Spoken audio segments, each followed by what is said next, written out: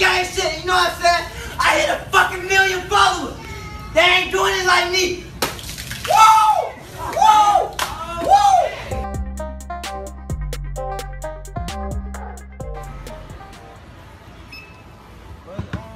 What's the college? Boonk gang, a lot of gang shit, you know what I'm saying? Boonk gang, got the beats on, you know what I'm saying? Bow, what's up everybody? Once again, it's BrandMan, Sean, and we gotta talk about the problem with Boonk.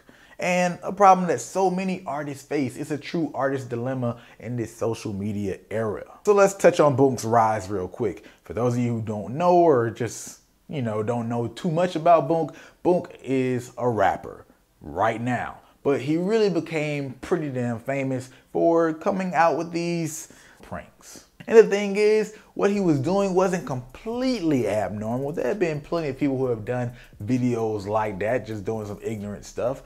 But Boonk did something genius when he branded it. Boonk Gang. He branded it after himself, his own name, and that really attached something to him. He made a movement out of it. I'm talking about, I'll be walking through the mall, little 4-year-old kids talking about Boonk Gang, Boonk Gang, and I'll be seeing them do something stupid or maybe hitting each other, stealing each other's bags of chips. It's a real thing. Boonk Gang is synonymous with doing that type of stuff, like catching a football is synonymous with Randy Moss. And people will say Moss, or the younger generation will say Odell. Moss is definitely better. And it has to be noted that early on, when he started to catch this traction and this awareness, so many people talking about him. I mean, even Blackie Speaks did a video on him. He said himself that he wanted to be a rapper. He was doing all this to get attention. It's a publicity stunt.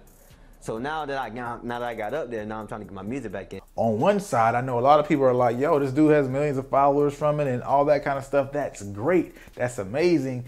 But there's one problem when it comes to that. And that's the fact that he did it so well that as a rapper, he's having a hard time getting real traction and overshadowing what he already did on this side of the world. Because that's the key to switching lanes. And a lot of artists, I've talked to artists or seen artists who are trying to go from comedian to rapper, or they're trying to go from personality to rapper, or a cover artist to singer, whatever it is. It's hard to do that switch when you did something so well at a high level, and now when you try to do something else, they can't see you in that role yet. It's like when you see movie characters or TV characters that just, they do it so well that you're like, I'm seeing you in this other role, but I'm still thinking about this other person. That's all it is, but it can be done. Look at Cardi B. Cardi B was stripper girl. She overcame that with becoming IG personality girl. So then she was IG personality stripper girl, and then she was on Love and Hip Hop. This is all in the mix. She was coming out with music, and the music was not hitting until she came out with Bodak Yellow, which was pretty much undeniable.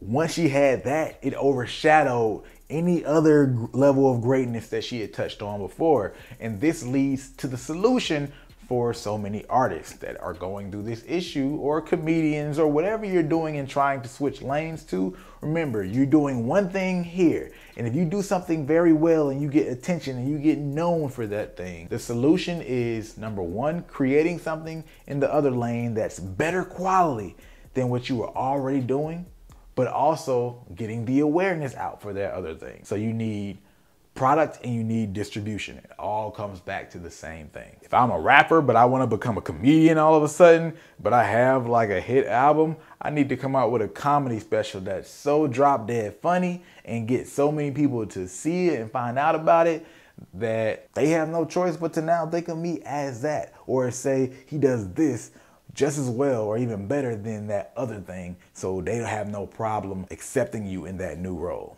That's an artist dilemma, and that's what Boonk is going through right now, because his music is not anywhere near up to par to the movement he created with Boonk Gang. It just isn't. I know he gets quite a lot of views on his videos because he's posted on World Star constantly, but at the end of the day, his quality of music just is not there. Once again, especially in comparison to the damn near legendary thing he did with the Boonk Gang situation. Take those things in and remember that as an artist, it's not necessarily being locked in a lane. It's just only about you being able to produce something that's better than what you did before in the other lane. Other than that, I would love to know you guys' thoughts as always. Don't forget, if you're at a stage where you're really focused on building your music brand and you want to create a foundation and understand the strategies to use to level up and have some leverage, you can look in the link in the description below at the Master Music Branding Guide. Other than that, if you like this video, go ahead, hit the like button. If you like it, might as well share it. And if you're not subscribed, you know what to do.